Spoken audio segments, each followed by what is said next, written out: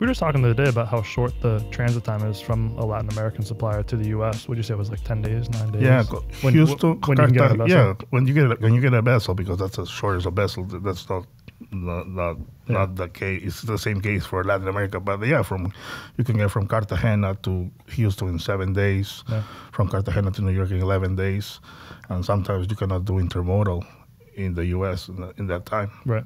Yeah, so it's amazing. Yeah, it's good. So anyone that needs Latin American supply, WhatsApp me. You know your WhatsApp? My WhatsApp is always busy. I like it.